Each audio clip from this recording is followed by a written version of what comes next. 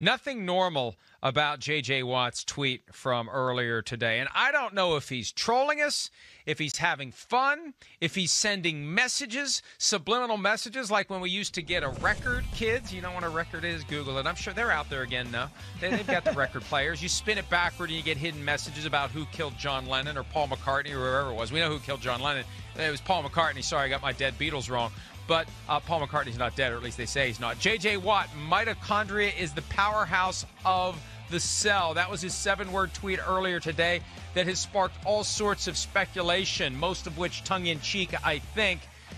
Mitochondria is the same number of letters as the Buffalo Bills, so it means he's going to Buffalo. The Mitochondria Research Center is located in Buffalo. J.J. to the Bills. I've seen arguments like, there's a C in mitochondria. It means he's going to Cleveland.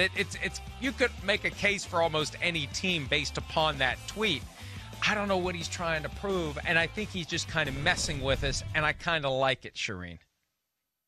I love it, Mike. He's trolling us, isn't he? And, he responded a couple days ago to it was obviously a Cardinals fan. I think the Twitter handle was something like Kyler to DeAndre or something like that tweeted to J.J. Watt, and he actually answered it and said, you're going to have to give me a minute. It takes me forever to order from DoorDash. It takes me like an hour to order from DoorDash. So, as you've said, Mike, that teams want to know what the cap is before they know how much they're willing to pay J.J. Watt. I think that's where he is. I think that's why he doesn't have a team, because these teams are still waiting to figure out what that final cap number is going to be and how much they can commit to J.J. Watt. Maybe he doesn't get as much as he thinks he's going to get, Mike, or maybe he gives some team a discount that he really wants to go to. If he wants to win a Super Bowl, there are plenty of teams out there that are interested in J.J. Watt, and J.J.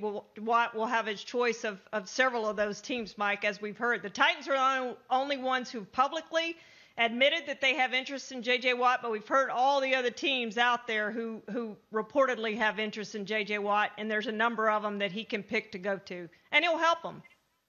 I think the bottom line is no one is going to sign J.J. Watt until they know what the salary cap is, and I think we are a week at least away from knowing the cap.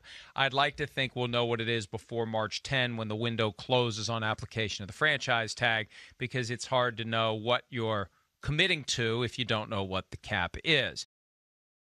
Hi, I'm Mike Tirico, and thanks for watching. Make sure to hit subscribe for the latest news and highlights from NBC Sports.